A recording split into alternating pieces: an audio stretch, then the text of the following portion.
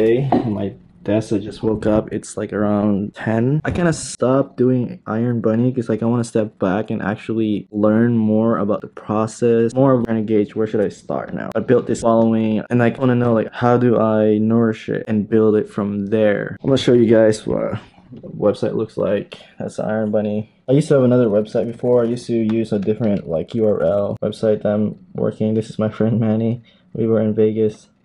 This is my friend Vince Murdoch from Team Alpha Male. He's trying out the new gloves, which is I made only like exclusive. This is my friend Brogan. He's from Australia and he's really into fashion and like MMA. So like you see like holding the Iron Bunny right there. This is my friend Jules from Australia, and I met Jules from Brogan. Jules is a really cool guy. He supported me. He's like really into fashion. Like this is like my go-to guy when it comes to fashion. Like I learned so much from him. It's my brother Mark. He's wearing like very first product that we got from the Philippines. This is my friend Kirby. I met him through Mark, and like you know we built this like really cool friendship because of Iron Bunny. He knows what I want to do.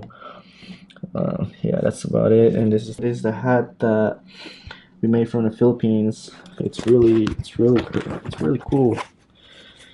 Yeah, the Iron Bunny right there.